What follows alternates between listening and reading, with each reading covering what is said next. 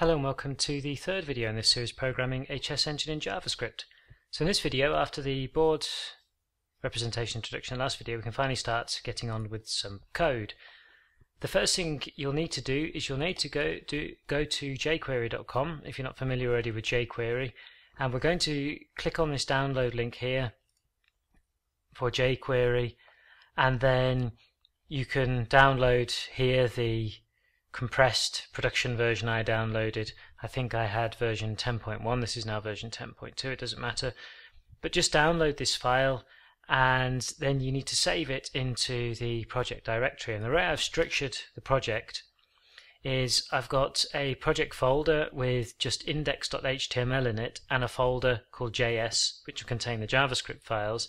You can ignore videocode.txt, that's just what I'm using in this video to put in the code that I prepared earlier.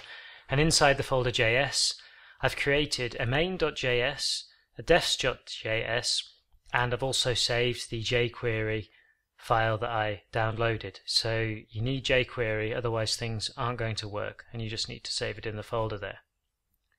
So now that you've done that, we can move these two away and we can start actually preparing the code.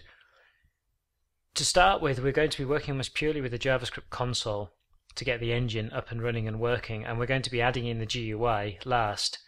But we need some kind of little website to start with, so I'm going to create here very quickly just as simple as possible site with a text box and a button, and more importantly the links for the JavaScript. Now in the header I've got the title.js chess, and there's just a little line in the header which is in there to allow the word console, keyword console, to be used in Internet Explorer versions 9 and before. I found out through doing this project the other week that it doesn't that Internet Explorer 9 and versions earlier doesn't support the console keyword, so logging to the console in JavaScript. I'm sure if you use a lot of JavaScript you'll have known this already, but I didn't because I'm not particularly experienced with JavaScript, and so this is added in at the top just to allow the console log function to be used.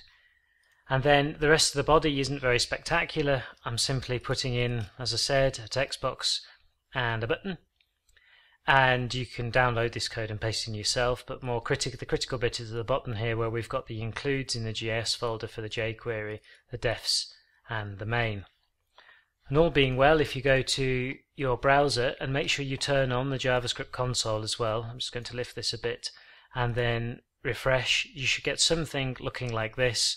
We'll do the styling later on to make this input box wider, and going into elements it should also have found OK and not report any errors of not finding your resources here, the jQuery, defs, main.js or anything like that.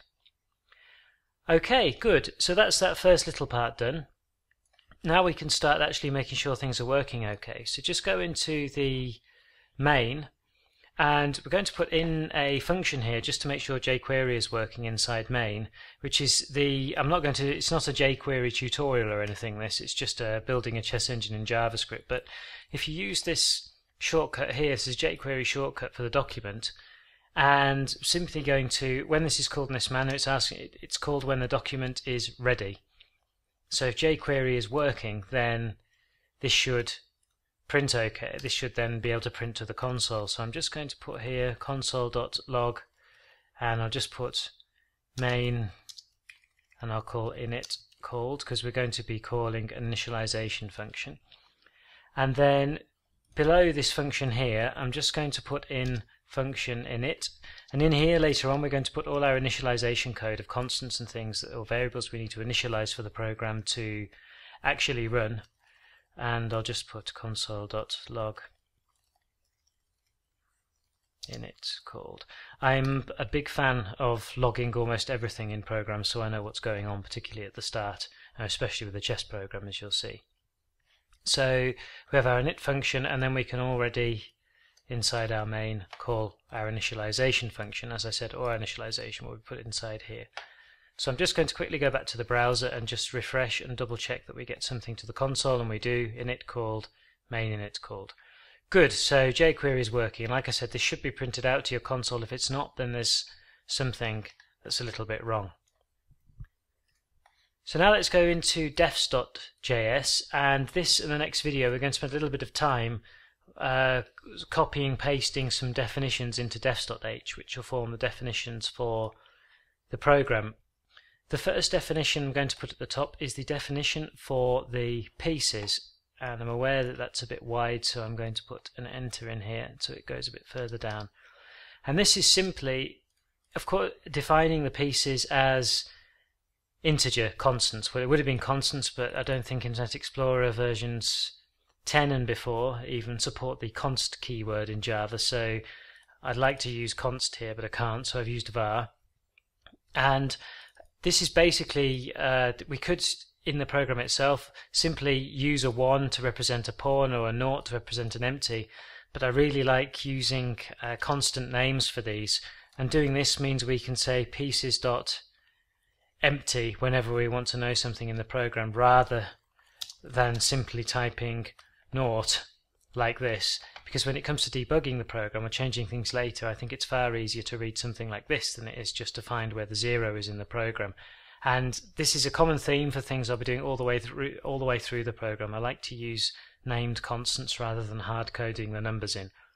And our pieces are simply empty as 0, and then we've got white pawn, white knight, bishop, rook, queen, king, and then black pawn up to black king, going from 1 to 12. So if we want to say if it's a black king, we would simply say if x equals, and then pieces dot black king in this way, which, like I said, is a lot cleaner than if x equals 12. Okay, so that's it then for the piece definitions. The next and most important definition is to define the number of squares on the board for when we're doing our loops and things. I like to store that as well in a named, like I said, constant, even though it's a var, and we'll call that board square number. And if you've been through my series of the C program, the C engine, chess engine, you'll be recognizing a lot of these defs as being almost verbatim repeats from the C engine. And then, like I said in the last video, we need to define our files and our ranks, and that's done in this manner here. And again, I'll just make this a little bit more visible on the screen by doing this. So we have file A, file B, and so on, going up to file none, going from 0 to file A and 7 to file H, because remember, all indexing is 0-based indexing, and then rank 1 is 0 up to rank 8, which is a 7.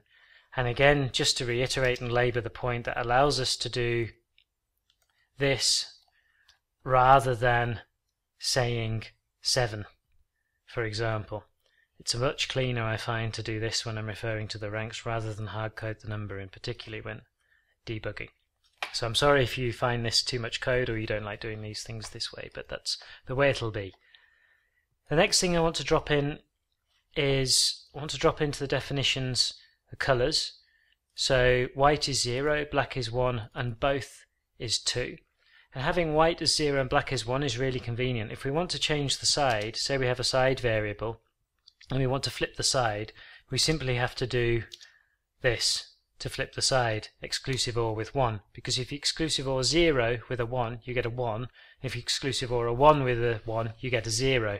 So we can simply flip the side in that manner, and an even shorter version of writing it is to do this. So it's quite convenient to have white 0 and black 1, and is also convenient for array indexing as well. And the last couple of definitions for this video, because I don't like the videos being too long, is we're going to define some key squares, and we're going to define Boolean. So some key squares are simply the first rank, so A to H, and the 8th rank from A8 to H8, and you'll remember those from the previous video where we had the spreadsheet here where we've got 21 to 28 for the rank 1 and 91 to 98 for the 8th rank, and here we've got the 21 to 28 and the 91 to 98, and we'll define no square as 99, and our offboard will be defined as 100. And here's something else I like to do. I like to have a true and false, even though they don't exist in JavaScript per se, and I'm simply going to call false 0 and true 1, so that we can do again the bool.false like this, rather than having a 0 or a 1. And again, if it's not really your style to do it like this, I'm sorry, I'm not a 10 years experienced JavaScript programmer, and I just find this the easiest way to do things. That I'd like to have words describing my constants rather than the hard-coded numbers themselves. Okay, then that's it for this video. That's not really any program. We've just made sure that JQuery is working, called our initialization. We've defined some of our main constants for the program. And the next video we're actually going to start setting up some arrays that contain our files and ranks, which we'll use as reference later on in the engine. So thanks very much for watching. Comments, questions, criticisms welcome as always on YouTube.